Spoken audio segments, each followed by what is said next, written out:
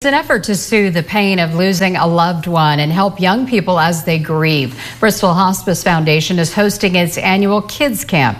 These campers were enjoying the overnight session of the camp at Gregen Ranch today. Kids got to partake in traditional camping activities like swimming and hiking in an atmosphere where staff and fellow campers understand their special needs. It's all designed to be a therapeutic experience for kids who have experienced the death of a loved one.